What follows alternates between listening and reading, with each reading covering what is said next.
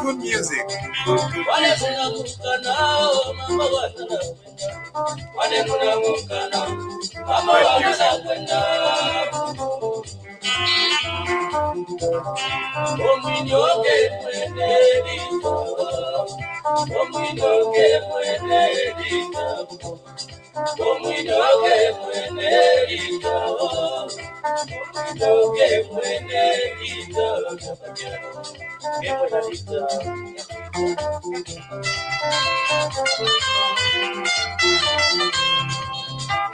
Hello, hello, hello. Good morning, Chwempala. Good morning, Zambia. Good morning, Zimbabwe, Malawi, Botswana, Angola, Congo, Tanzania.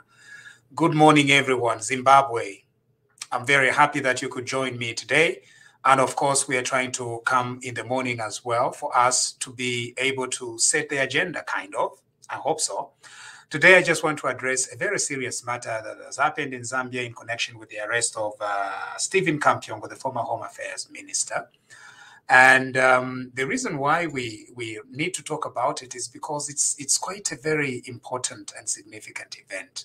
Now, you will agree with me, our dear Bagwetu family, that the way this matter started, and even when the Patriotic Front was in power, we kept pleading with the Patriotic Front. We kept pleading with President Lungu. We were pleading with the Honorable Minister of Home Affairs and the entire Patriotic Front ruling executive. We were telling them, it was like a song we were singing every day.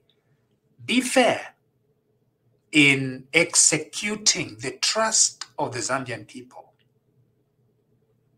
Every day. When they sent police riots on innocent citizens, it was like a chorus that we were singing. Be fair when you are in power. Be mindful of other people, of the citizens that you are serving. Be fair. That's what we were asking. Let the people enjoy their constitutional liberties. That's what we were saying every day. Some of you, our fellow citizens, you became extremely agitated and tired of us. And we have no regret over what we were saying.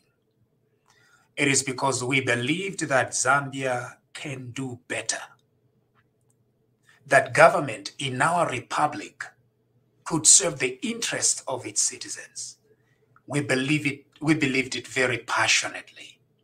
And that is why every day that was the song we were singing. And so the election happened and there is a new leader in State House. We are extremely humbled by that. Now, you are definitely seeing our our videos, like mocking, but mocking the Patriotic Front or mocking the people that are in a misfortune.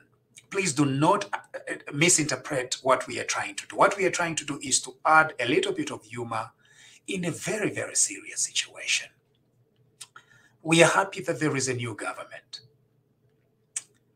At the very least, what we expected was that those that had oppressed our people from the previous regime are going to realize their own actions. You see, to err is human. We are human. We could make mistakes. And so there is a very clear possibility that the people in the Patriotic Front, while they were ruling, they may have made mistakes. At the very least, after they lose power, what we expect is a little humility. Perhaps coming to the people of Zambia and saying, we are sorry, we made a mistake, we were arrogant. Instead of serving you, we used our power to crush you and oppress you. What do I expect from the previous regime personally? It's not a lot. All I am expecting is a little sorry to those villagers in Imbala who were blocked and attacked by the police. Those villagers in Chipata who were tear-gassed, in Petaoke, who were tear-gassed when this brutal regime was in power. Now, given an opportunity to reflect on their own actions, they have not done so. Instead, they have continued to add salt to injury, as it were. That's exactly what has happened. They have continued to do so. They have continued to think that the UPND is somewhat a weak government. They've continued to think that our president is a weak president and is not going to come after them. They are sadly mistaken. And they are mistaking the methodical way of doing things as a sign of weakness. It's not. And now that justice is prevailing and is catching up with them, is catching up with the previous regime, instead of responding with a sign of humility to the people of Zambia, they are pushing back and fighting back and saying all sorts of things against this new government. One of the things they're saying is that this new government is targeting the Bemba-speaking people. That is just not true. If this government were a government that just wanted to oppress people, it would have done that on the very first day of its inauguration. It never did that. The president himself, through the inauguration speech, through the speech at Parliament, he has made it very clear that there will be respect for the rule of law, and we have seen it with our own eyes. Gone are the days of arbitrary arrests, and arrests where people were just thrown into jail without access to police bond or bail. Those days are gone. We have seen signs that have changed on the human rights front. In 100 days, we have not seen the police tear gas anybody. Even when the University of Zambia students tried to riot or tried to demonstrate, they were escorted back with honor and dignity. That is what we wanted to see. In these 100 days, we have seen that there is a restoration of the rule of law in our country. And that is what we wanted. That is what we voted for.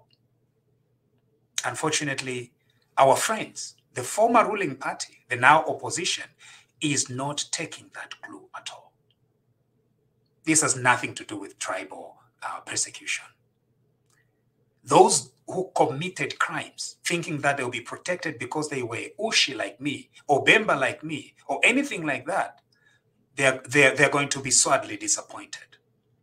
If you have committed a crime and you are not willing to come back to the people of Zambia, return the loot that you have stolen, and say sorry for the brutality that you unleashed on our people, the law is definitely going to visit you. And that's why when we see, for example, Stephen Kampyongo being arrested, truly there is this heart that goes out to say, hey, this is a human being.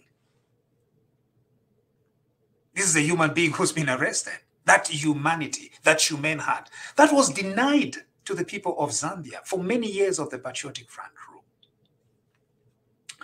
But today, those bad deeds are being visited. And all those that committed crimes against our people are beginning to pay. My appeal is that when the law visits you, you do not use tribe as a shield to defend yourself. You're going to be prosecuted. You're going to go to tell a judge. And if a judge believes in your story, then you're going to be acquitted. Otherwise, for now, we are extremely sorry for all these thieves that are being arrested and criminals that are being arrested, alleged criminals that are being arrested. Extremely sorry.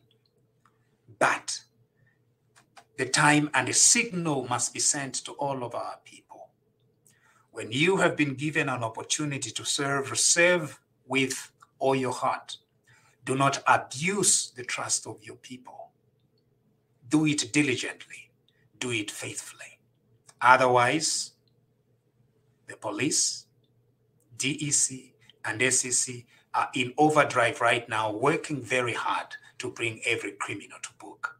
This is what we voted for. And this is exactly what is happening. 100 days later. All right? Elias Moshe here on TV Vakwetu. Good morning. God bless you and God bless our country.